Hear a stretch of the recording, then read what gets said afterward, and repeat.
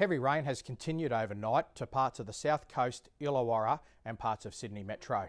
Since 7 p.m. on Friday night, SES has attended over 1,600 requests for assistance and just overnight over 800 calls for assistance.